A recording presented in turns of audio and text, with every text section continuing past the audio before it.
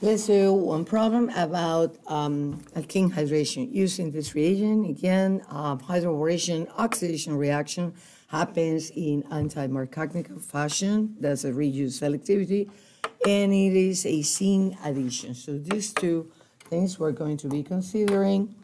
And now let's throw my compound, the one that I'll be working with to do my reaction is the following.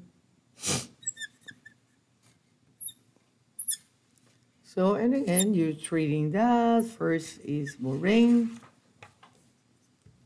tetrahydrofuran, so hydroboration, oxidation here.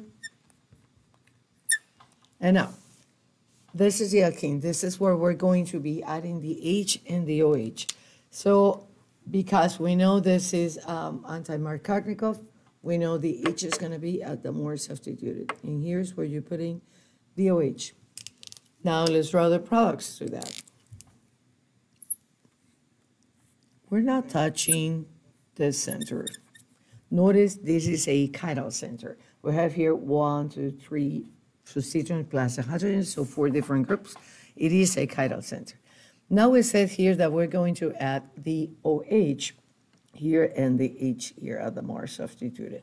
So if I have the OH, say approaching to the side and it's here, I need to have the H also on a wedge. That means the metal should be on a dash. Again, zinc addition, if you're adding OH and H, the H here is also on the wedge, but I'm not drawing it this time.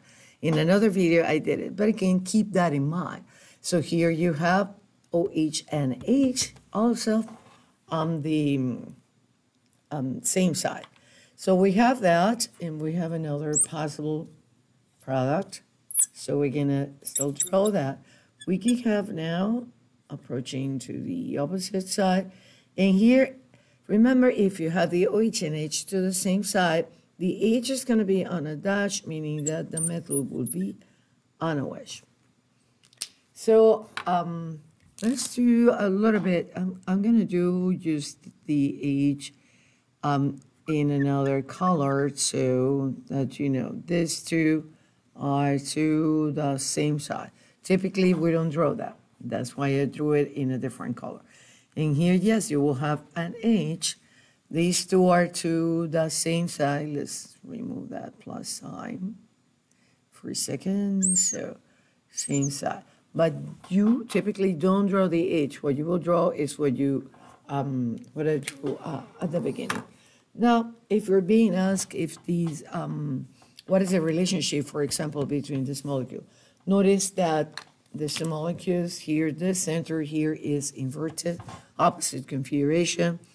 This center here has also the opposite configuration. However, this center we haven't touched. So these compound, and this time, we have 2 diastereomers.